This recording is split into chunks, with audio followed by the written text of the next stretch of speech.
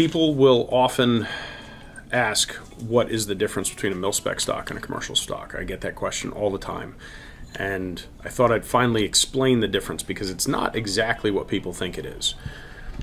It is mostly the diameter. That's most of it, but why? The big question is, why is the diameter different? A lot of people think that a commercial spec stock is stronger because the diameter is bigger.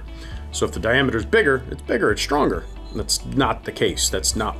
They're actually weaker, and there's a reason for that. And this is a commercial spec buffer tube.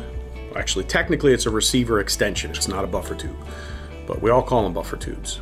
Kind of like people call them clips and mags and clipazines. This is a mil-spec receiver extension, and this one actually happens to be a Colt 4-position. So I've got a bunch of different receiver extensions here. I'm going to talk about what they are and what makes them different, and what are you paying for? What do you get? So this is a commercial spec stock. It's slanted on the back. That's usually a dead giveaway. It is a 6-position. The military did not use 6-position stocks. This is a genuine Colt 4-position.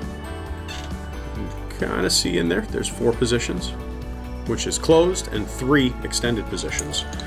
Somebody got the idea and said, well, if we've got all that extra room in there, why not just put some more holes?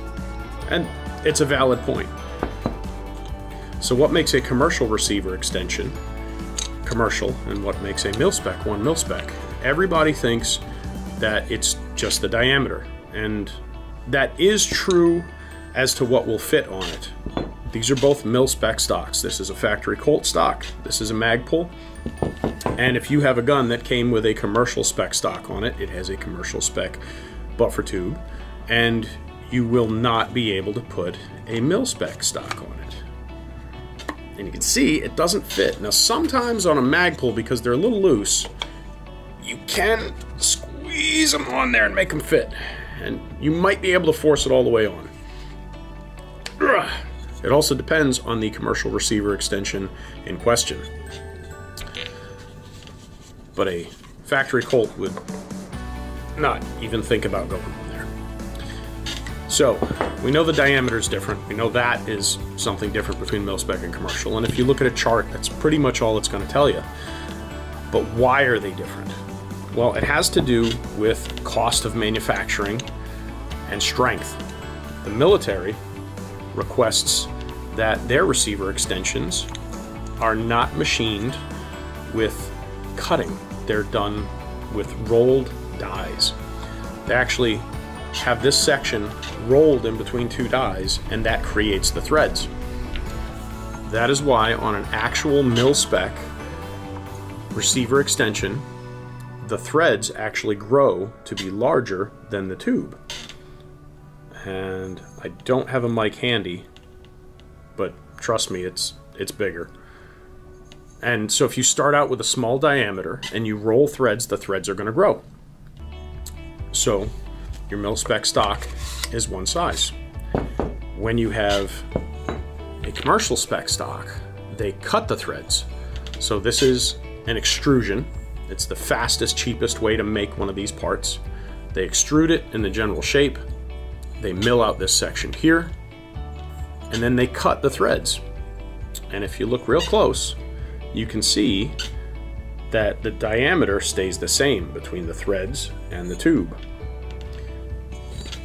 And the secret is, to do threads this way costs more money and more time. But it's stronger. When you cut threads, you're removing material, you're causing micro fractures, you're creating weak spots in the material. This does not remove material, it simply changes the shape and size of it, so it's still very, very strong. And that's why the military, for the mil-spec, makes you do it that way. Otherwise, they won't buy it. Now this one is mil-spec diameter, so it will fit a mil-spec stock.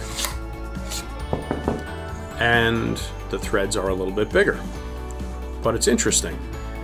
This doesn't appear to be the best quality, because if you look inside, and I don't know if I can show that, I'll see if I can get a zoomed in picture on that.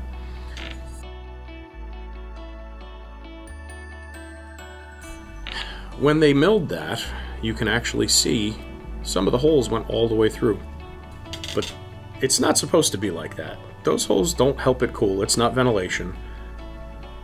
Maybe they spot drilled and the spot drills went too deep and an end mill came in and did the clearances.